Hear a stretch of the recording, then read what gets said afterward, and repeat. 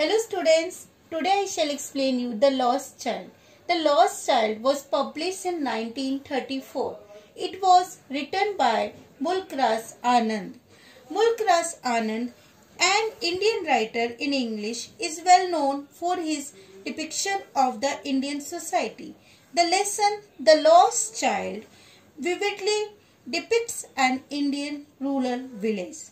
The main theme in this lesson is a child's agony and desperation when he is suddenly lost in a crowd and realizes that he doesn't have the warm protection of his parents. The child is taken by the parents to a fair during spring season. He is filled with joy on seeing the fun and grandeur around him. He enjoyed dragonflies, butterflies, insects, worms, dove. And he wants to stop at every shop and every stall to enjoy the colorful scenes.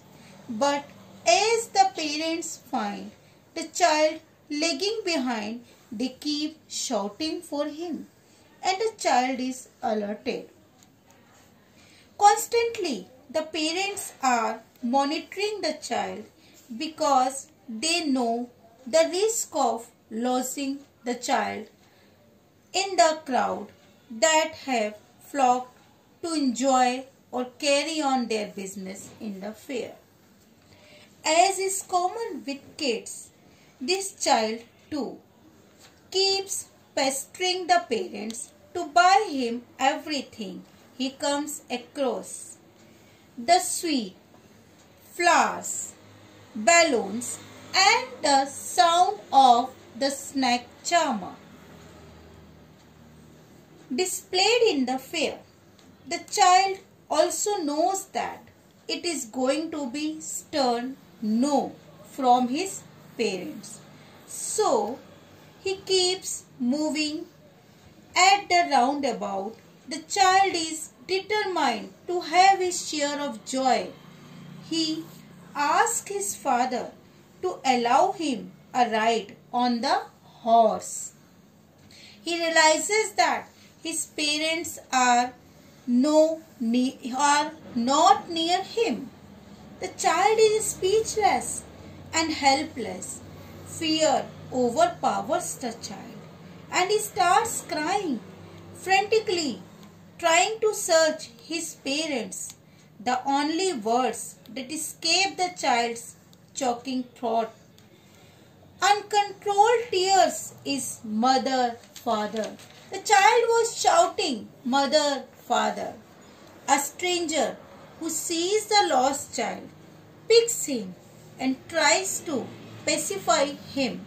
He offers the child the sweet and flowers and balloon, and he also offers to listen the melody sound of snake charmer. It was very melodious.